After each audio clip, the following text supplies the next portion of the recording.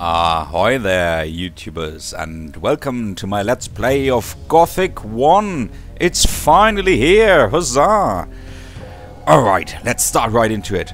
Gothic 1 is, of course, the predecessor to Gothic 2 and 3 and is also created by the ingenious Piranha Bytes. Seriously, I so love these guys at the moment. They're creating so great games that you will, of course, all see on my channel at Let's Plays. So, yeah, what can I tell you about Gothic 1?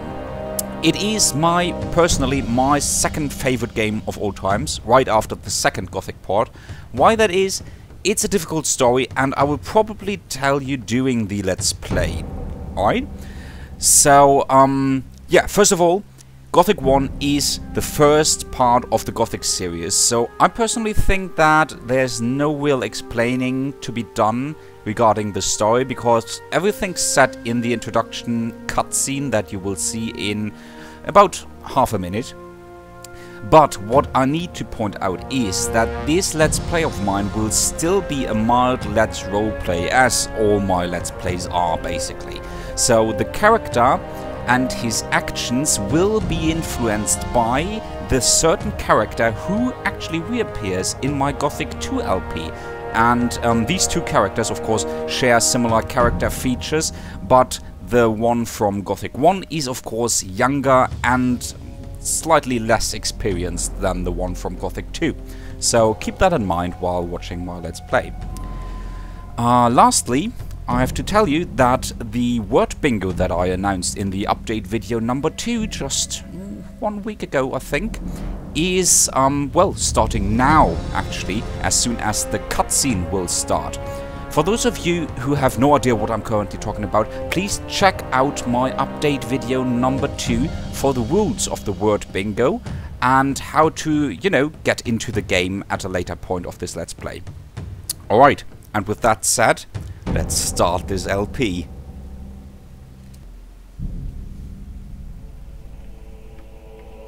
The kingdom of Murtana, united by King Robar II.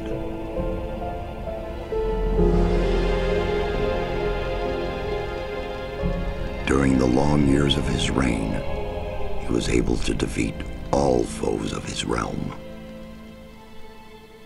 All except one.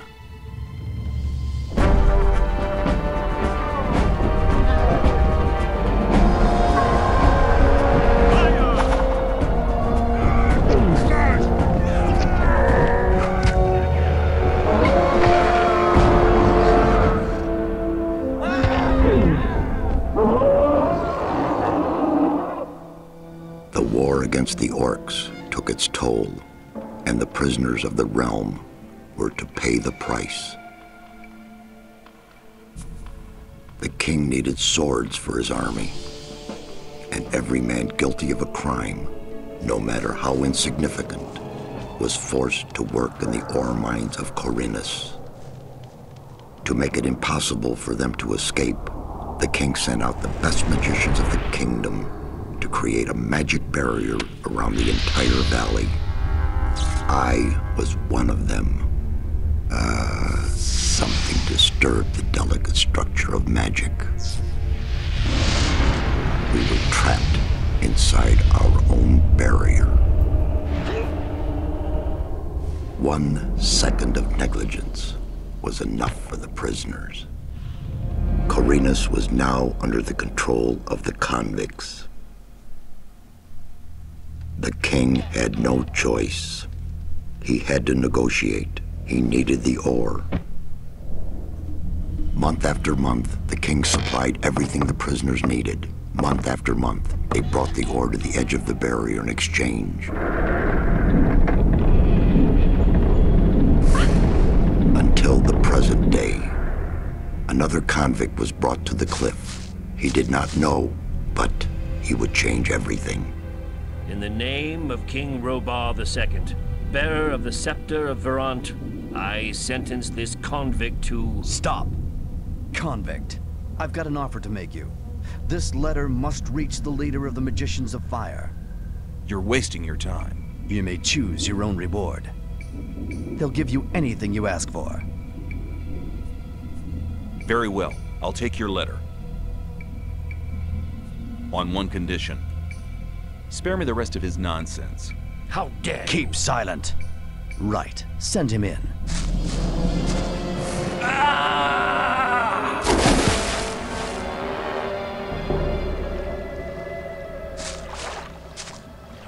Welcome to the colony. That's enough. Leave him alone. And now scram. Get up. I'm Diego. I'm not interested in who you are. You've just arrived. I look after the new arrivals. That's all for now. If you plan to stay alive for a while, you should talk to me. But of course, I won't keep you from choosing your own destruction. Well, what do you think? okay. What do I need to know about this place? We call it the colony. You'll know already that we produce ore for the king. Well, at least we do, in the old camp. There are 3 camps within the barrier. The old camp is the biggest, and it was the first. How do I get to the old camp? You just follow this path. The old camp is the next reasonably safe-looking place you'll come across. There are a lot of wild beasts between the camps. You'd be mad to walk around without a weapon. Where do I get a weapon? When you get to the old mine, have a look around. I'm sure you'll find something useful. The mine is easy to find. It's just a few meters along the canyon. Why did you help me? Because you needed help. Otherwise, Bullet and his boys might have killed you. And I couldn't just stand by and watch, because I came all this way to make a suggestion. A suggestion? Yes. After this little incident with Bullet and his guys, you should be aware now that you need protection. Everyone who arrives here has a choice. There are 3 camps in the colony, and you'll have to join one of them. I'm here to show the new ones that the old camp is the best place for them.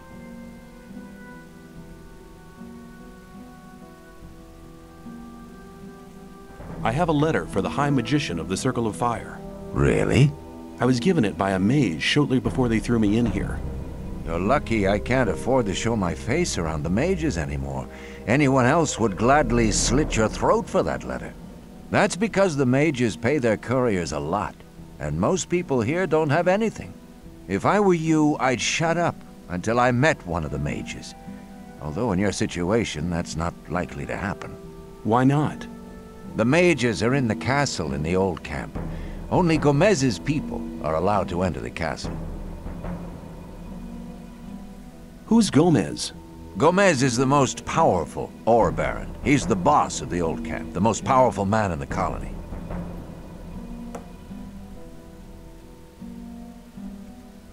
Let's assume I want to join his people. What do I need to do? At the gate of the castle, you'll find a man called Thoris. Tell him Diego sent you. Where's Bullet now? He and the others bring the goods from the outside world into the camp. You'll find him there. But if you plan to fight him, be careful. He's an experienced warrior. Thanks for your help.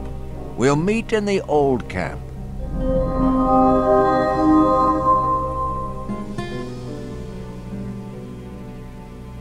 Alright, this was Diego. Those of you who watched my Gothic 2 LP of course know him, because he's one of our big friends in Gothic 2. But we don't know that just yet. He is certainly friendly, yes, he is.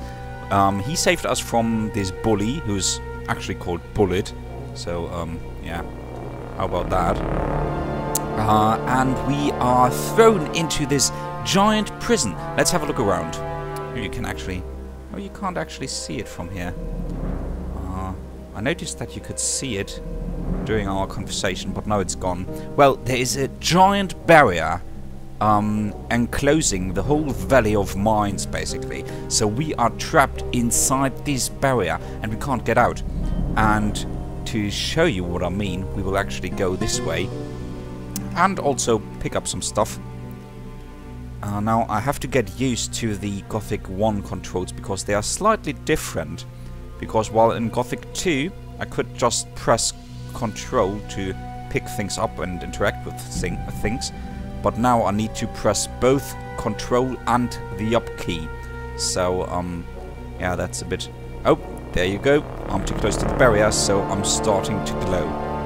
And if I am standing within this blue glow for too long, I will die. Because only, I think there are many theories about the barrier in this game. And so far, what I believe is that only lifeless materials can, you know, get through the barrier from the inside, while also human beings and so on can get inside from the outside, because that's the way we came in. But yeah, we can't get out just like that. So yeah, being too close again.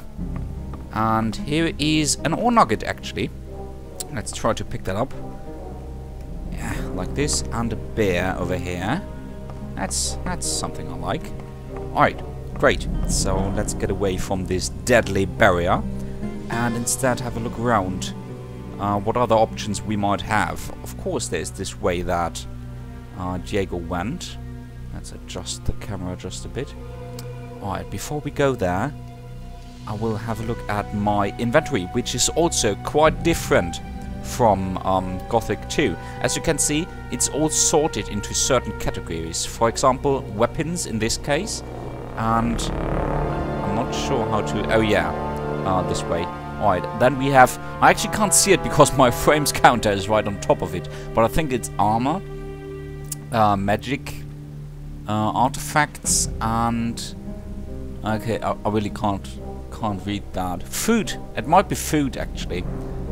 Potions, writings, I'll just call it misc because I have no idea how to pronounce that word. And that's it. That's it. I don't really have many items so far. Let's actually scroll out just a bit so that we have a better overview.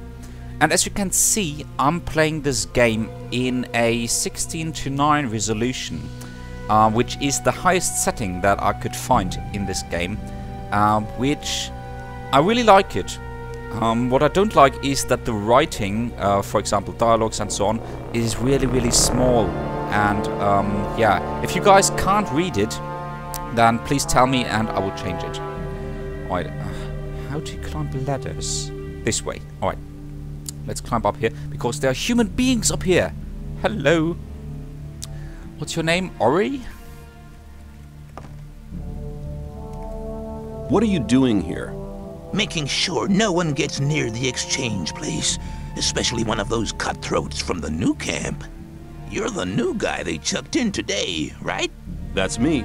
Then you'd better watch out for the guys from the new camp. I work for the old camp, same as the others you saw at the exchange place. I assume you've talked to Diego. Wow. He is a really lousy voice actor. But then again, we already know that from Gothic 2, so... Yes, I have. Good. Then you know what's what around here. Alright, we can ask him some questions, and since he has a name, that is advisable. Why do I have to watch out for the guys from the new camp? Compared to the new camp, the old camp's a quiet, peaceful sort of place. The new camp doesn't get any deliveries from the outside world. Most of the rogues there just steal whatever they need. And the old camp? The ore barons have everything under control. Next in line to them are the guards, followed by the shadows. The diggers are the lowest. Everyone who arrives here starts out as a digger. If you want to become something better than that, you'll have to get accepted as a shadow first. Alright. Let's not mention that. We don't want to appear weak.